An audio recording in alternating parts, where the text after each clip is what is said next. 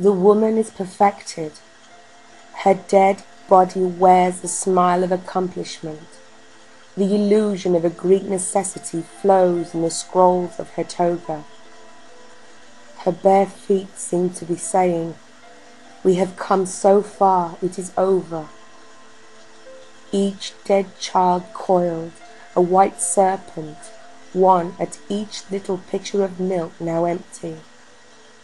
She has folded them back into her body as petals of a rose close when the garden stiffens and odors bleed from the sweet, deep throats of the night flower.